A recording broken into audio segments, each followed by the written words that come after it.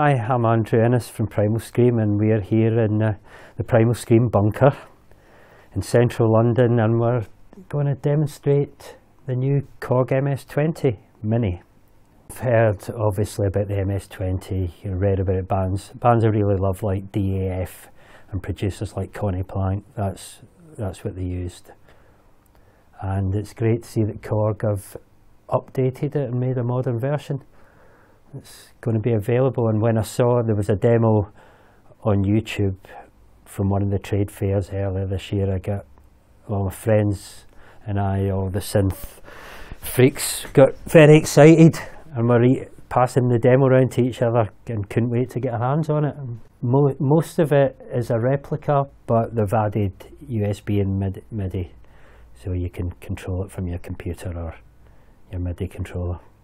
Well, I've only had it for maybe 2 weeks now, and I've used it on already because we're very busy doing promotion just now. But we're starting a new track, and I've been right away plugged it in and liked what I got. This is just some drums and the MS-20. You know what I liked the most about this is, as a musician, it just worked. I plugged it in and it worked. I didn't need to kick it, I didn't need to shout, swear. It works. And I don't know, maybe if you're younger you can, but for me anyway, to just get it out of the box and it's working, that's 90% of the problem's over. Then hold on, that's just a basic sequence anyway. But you can hear how.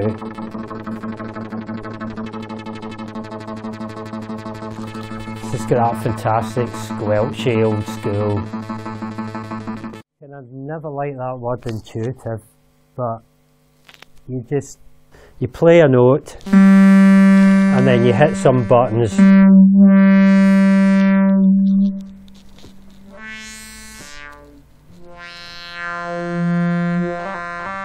and it does. And again, the glorious thing about this synthesizer, every button you hit seems to make it better.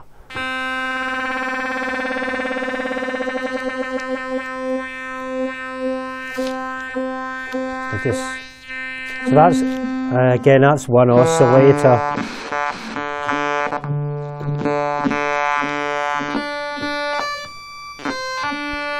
Just fantastic range, fantastic sounds. Second, add another oscillator. How do I turn it on?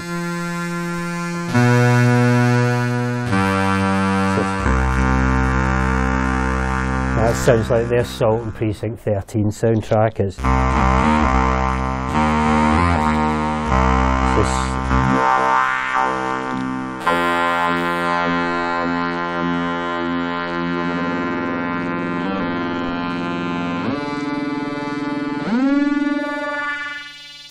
and for a musician like myself, it's great to be able to you can feel the music with it.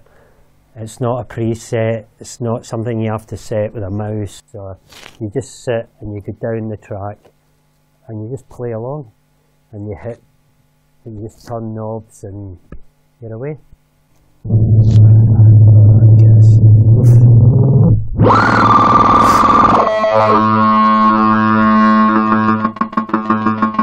This is just a basic step sequence on one note, but you can just hear. And right away you're just...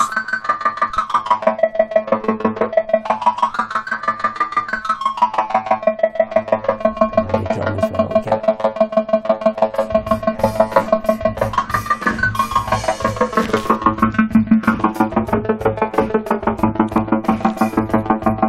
You want bass.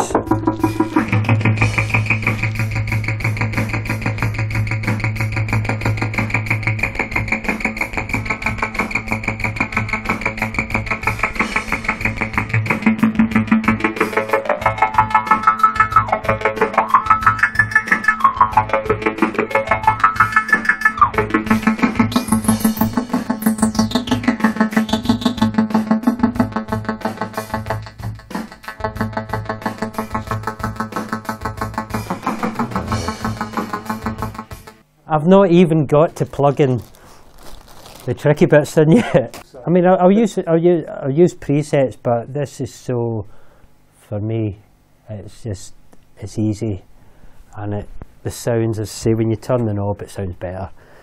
I usually record it live, you know, and I get into it like I was getting carried away there. I just get into it, and then. But again, as you get the feel of the instrument, you know how to get the sounds. So, okay, you might not get it exactly right again, but you know what the settings are. You know which buttons do, and that's the great thing. Within 5 minutes, you've kind of worked out which button does which, and it's great. It's just really old school musician friendly. And I know that everyone who's coming in, even the lead singer who's has come in, had a shot in it, and sat there getting great noise. He's gone, oh, this is amazing, I want one. And singers don't normally like having to get their hands dirty. Don't like being at the coalface. And the great thing, and this is what will be really important to me when I get going on it, is you can plug a signal into it, which it's what we like about all the best synths, because you can plug your go into the cut-off and resonance, and that's great for making strange, making guitars sound strange, making voices sound strange, making drum kits sound strange. Maybe make horn sections not sound like their horn sections, by the use of filtering, or by the use, or make folk, you're just always trying to make something a wee bit different than what you've done before. And sometimes you write guitars, G, E minor, normal guitar songs, and sometimes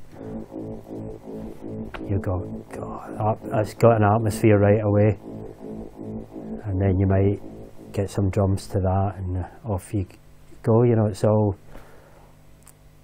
depends, because this is not just big enough, but it's just great. As soon as you hit it, it's got some sort of atmosphere to it right away, whether it's happy or sad or threatening. It seems to be very good at threatening sounds. Or maybe that's just me. Maybe I'm just using it wrong. Yes, we're playing Glastonbury. I think you might have heard of that. We're doing that in a couple, and we're playing with just before another band, the Rolling Stones. So I believe that should be a good night. And yeah, I think we're going to take it on the road, because obviously it can do your screaming leads, and there's a lot of our records we have sort of quite strong synth leads, and it's just got a great sound for that. And hopefully the roadies won't break it.